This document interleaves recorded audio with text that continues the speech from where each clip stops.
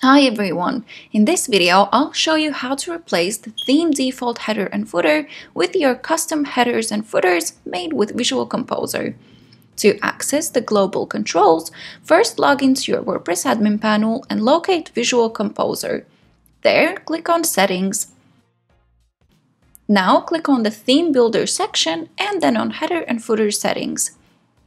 Here you can see a drop-down with the available options. That is, to use the theme default header and footer, set a header and footer for the whole site, and set a header and footer for specific post types.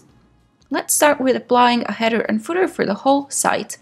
Once you click on that option, you'll be able to choose out of all of your already created headers and footers, and choose which ones are going to be applied for the whole site.